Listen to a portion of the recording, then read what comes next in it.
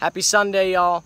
I'll be honest, I'm addicted to the show 13 Reasons Why, and that prompted the video for today, 4 reasons why I'm making the videos for Daily D-Labs. Now, the reason I want to do this really quick on a more of an upbeat spiritual note is because a lot of times in life we can't understand how someone could possibly get to a point of success or depth of depression in their life, but if you knew the whys behind it, why someone was motivated or why someone was doing the things they were doing, the how makes a lot more sense. So reason number 1 for me making these videos is I've seen a lot of young people pass away, my friends and other people, without leaving a legacy. I want to leave something behind so my voice can live on no matter what. Step number 2 and reason number 2 is I want to help people avoid some of the pain that I've felt in my life.